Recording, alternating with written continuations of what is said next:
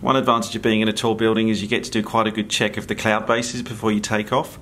One disadvantage of being in a tall building is you get to see how rubbish the clouds actually look before you take off.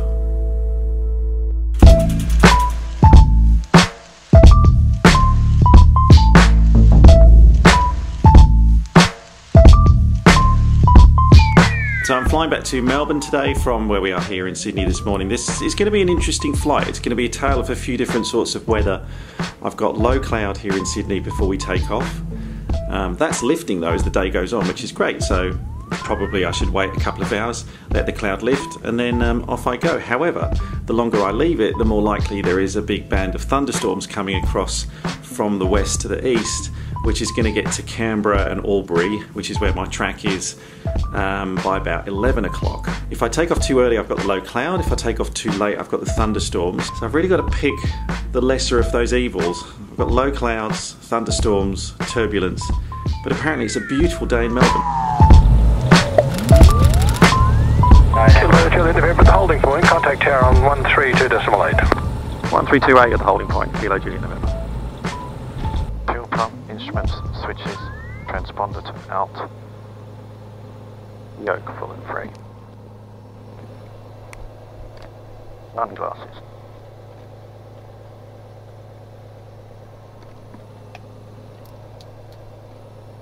Alright, let's go to Melbourne. Bankstown Tower, Kilo Juliet November is ready, holding point Alpha 8, Bankstown 8 departure. Kilo Juliet November, morning Alpha 8, cross runway right and line up runway centre.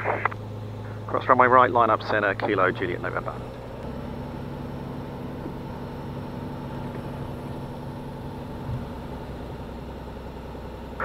Kilo Juliet November, for passing 2000, clear for takeoff. Clear for takeoff, Kilo Juliet November. Alright, full power. Static RPM is good. Airspeed increasing on both. Everything to the green. 60 knots. 70 knots.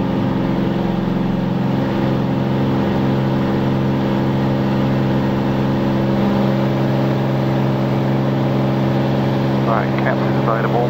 Fuel pump stays on. Landing line on.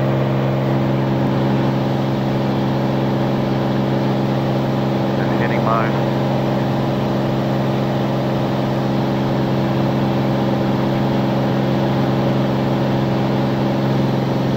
Sydney departures, Kilo Juliet November passing 2,300, climbing 3,000. November departures, I'll do the departure, left heading 170, Left 170, 3,000, Kilo Juliet November.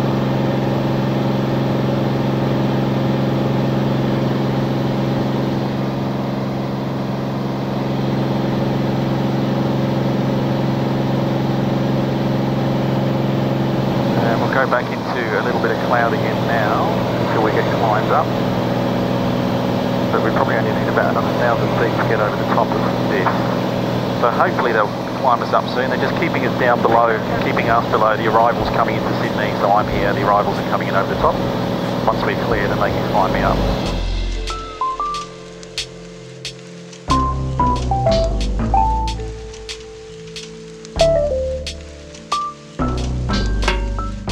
Levelled off now at 10,000 feet. It's not too bad up here actually. I'm thinking there might be a few more build-ups around this level. So we've got that kind of low stratus cloud below, nice and fluffy, no issues. And then we've got the cumulus clouds above us.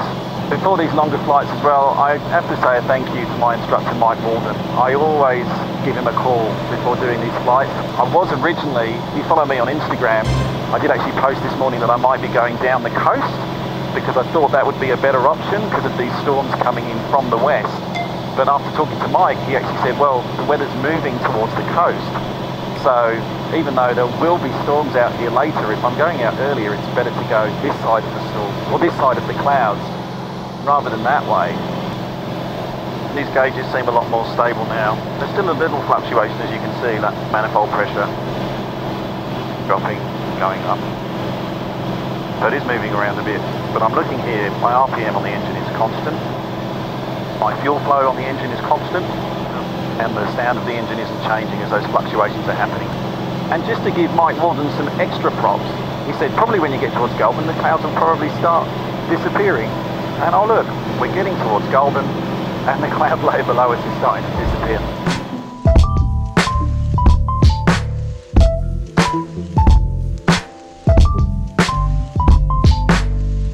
Had a comment on the last video, the one that I shot when I was flying up to, forgot where I was going, flying up to Sydney on the way up 2 days ago. Had a comment because I made a comment about autopilot. And I was told that someone thought that they didn't want to get into aviation because it's all just autopilots nowadays. And it's basically, well, it's the sort of flying that they don't want to do. They felt that hands-on flying was more flying and just sitting on autopilot, as I do, between Sydney and Melbourne for probably 95% of the flight, is not the right way to do it. Now my thoughts on that are the complete opposite.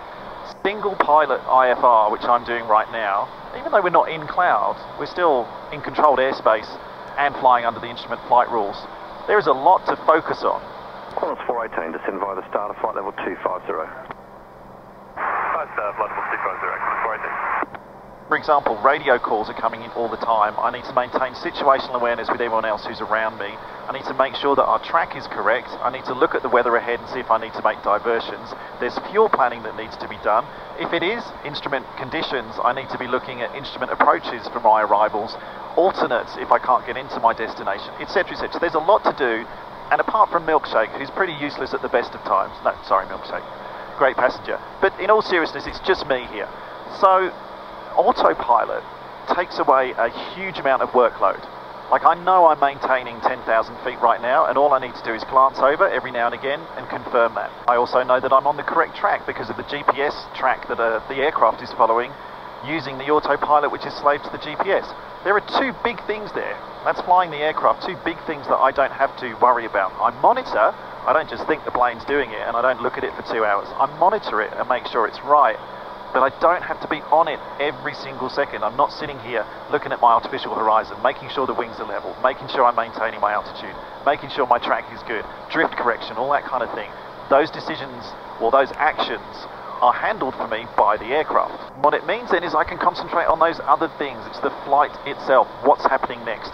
What's my fuel situation? Am I on the right track? Am I doing the right thing? What's my next frequency with air traffic control? So I believe flying single pilot IFR, which I do quite a lot, as you'll know if you watch this channel, that autopilot is a really important safety feature. So in this instance, Kilo Juliet November now, the autopilot is turning me from our waypoint Avbeg, which is called, towards Albury.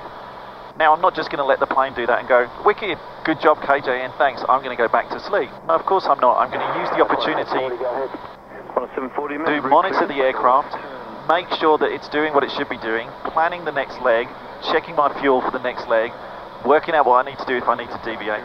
But just to finish on that, to answer that point, from my point of view, I think it comes down to mission objectives and what you're doing with the aircraft. And for me, autopilot is a really important part of the flying that I do in KJN. But thank you for the comment, and keep those sorts of questions coming, because if I can answer that and create a bit of discussion on this channel, I think it just helps everybody learn. And at the end of the day, if we can share each other's experiences and grow safer, happier, and better at what we do, that is a win. Hashtag win. Milkshake, what do you think? Put me on the dashboard. Okay.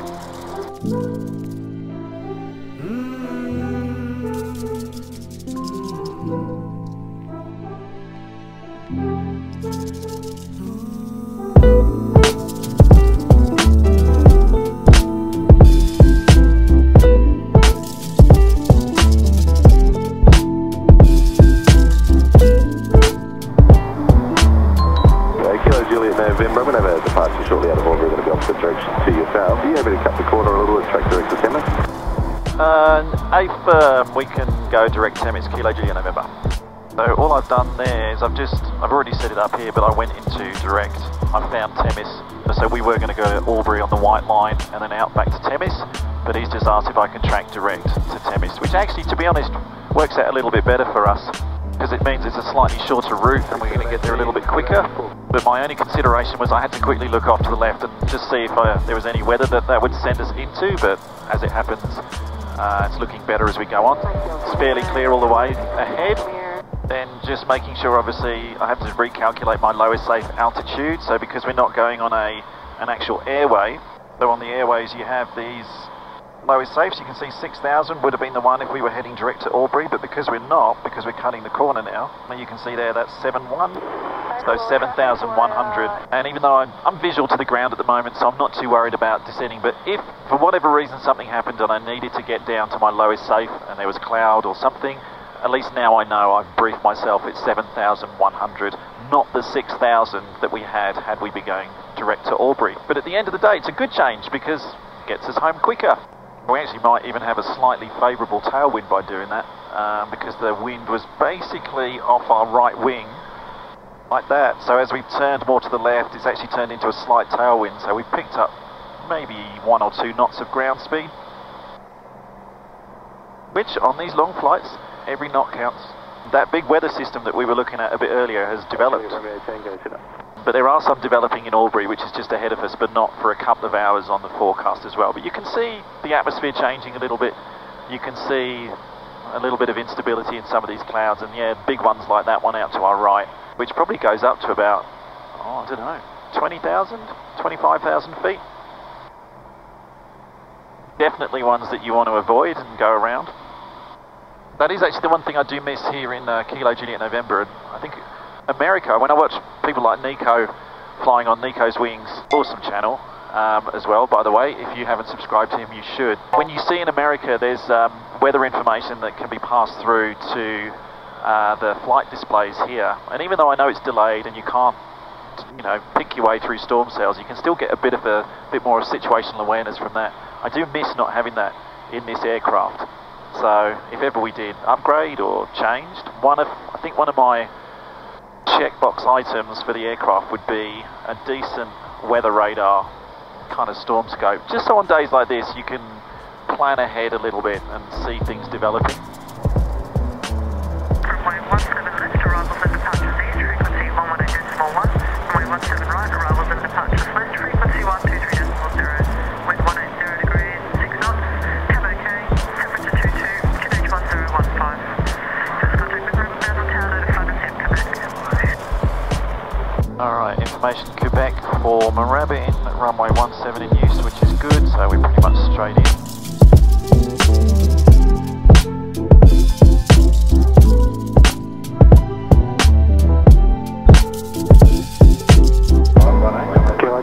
Track inbound via Academy, if to the side, there's VFR choice just to the east of Academy.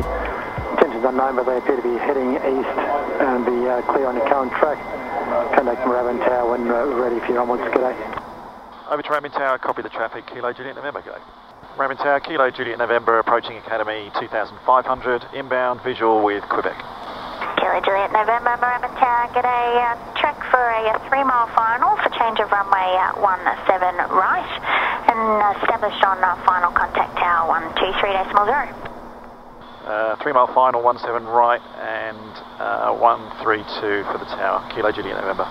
Kilo Juliet November, other way around, 123.0. Been a long day. 123.0, Kilo Juliet November. Hiya.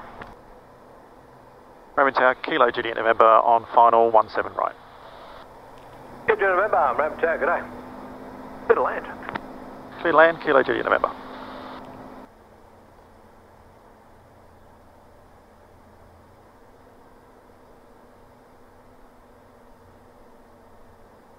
Kilo Delta Juliet, earlier down for stall. Good day, Juliet.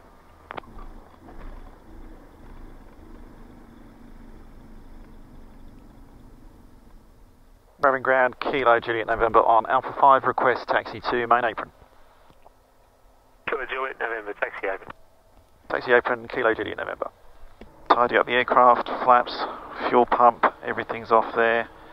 Transponder back to standby, landing lights are off.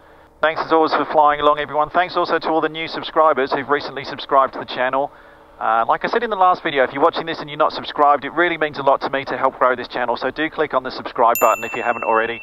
If you enjoyed that video, if you enjoyed flying along, give us a like as well. Thank you as always for watching. Next video, we're getting back on another plane, but this time a much, much bigger one. Heading off to Singapore. Now, where does Stephen want his plane?